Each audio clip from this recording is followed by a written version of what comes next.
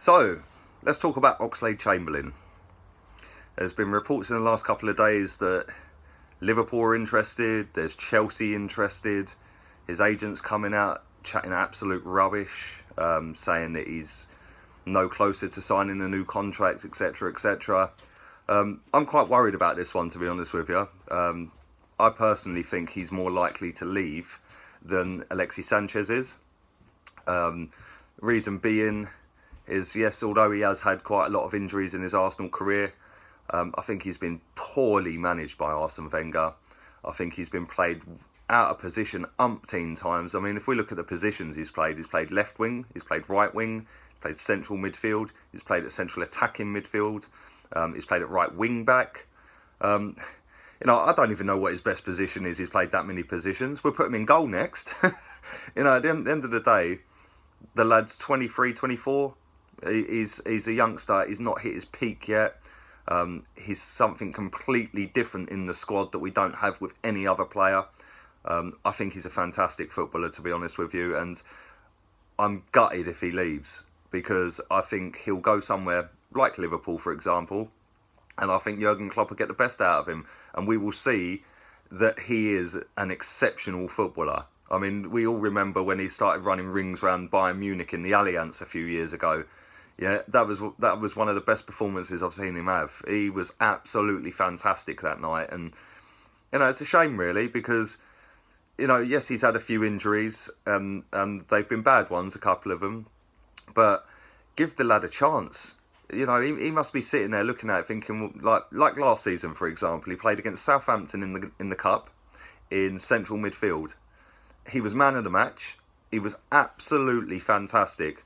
What happened to the next game? Back out in the wing. You know, and it must be disheartening. I know he's getting paid an absolute fortune for his age and whatever, but when you're that age, you just want to play football. You just want to play games week in, week out. And, you know, it must be disheartening for him to see the likes of Ramsey, Ozil walk straight back into the team. Giroud's another one. I know he doesn't play up front, but, you know, he just must look at it and think, you know what, I could leave here, regardless of money. I could go somewhere else and I'll play every week. And I really hope he don't leave. I really hope that Arsene Wenger sees the light with this one and signs him up and promises him a full run in the team.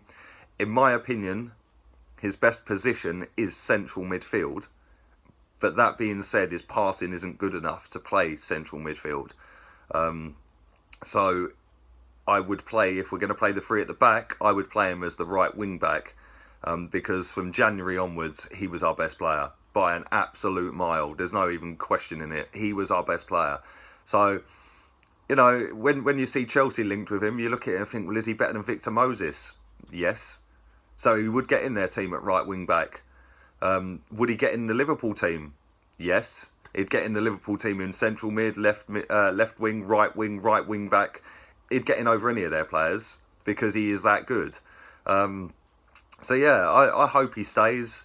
It's not looking promising at the minute, and like I said at the very beginning of this, I actually think he's more likely to leave than Alexis Sanchez. So yeah, this one's going to run and run. Although he is on the plane, or was on the plane, and is now in Australia. So, you know, that don't mean he's not gonna leave. But yeah, there we go. Let me know what you guys think. Leave your comments down below.